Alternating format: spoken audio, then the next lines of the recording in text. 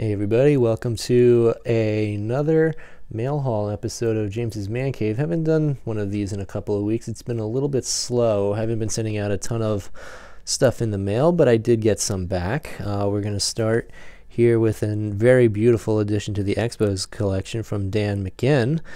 He played college baseball at Notre Dame and was also the first, even though he's a pitcher, he was the first player in Expos history ever to hit a home run. So, fun little fact there. And he answered the Q&A. Favorite team players growing up? Really don't have one. That's surprising. Describe Montreal's original Jerry Park. Very small. What are your proudest MLB career accomplishments? Just being able to be there for 5 years. What are your fondest baseball memories? First home run. Describe your college days at Notre Dame. Pretty good team, had 4 or 5 guys drafted, and do you think MLB will ever return to Montreal? No. That's unfortunate. I'd like to think that the Expos will be back.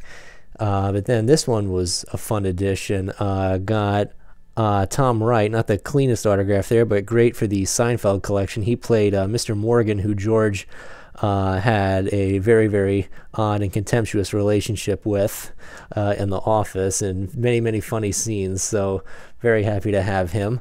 Got Marvin Benard for the Giants collection. He was the last player to hit a home run in last Giants player to hit a home run in Candlestick Park.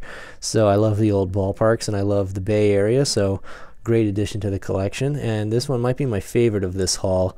I got this from Perry Sports Legends. Gary Gaetti, who was the 87 ALCS and World Series MVP, and 87 Topps. You just can't beat it. Love the old baby blue Twins uniforms, and that's just a beautiful card. And then for the Marlins collection, also from Perry Sports Legends, got Braden Looper. He also won a World Series in 2006 with the Cardinals, I believe. Always loved the 2004 set. It's very clean, and I love the figures in the bottom left that match the players on the card. Okay, and then last but certainly not least, got Wendie Malick, who played Marty Crane's fiance Ronnie in Cheers. She also starred alongside Betty White in Hot in Cleveland. So great for the sitcom collection, and very happy to have this in here. Got her with John Mahoney, the greatest, or one of the best, was also an 8-man out. So everybody, thank you for tuning in.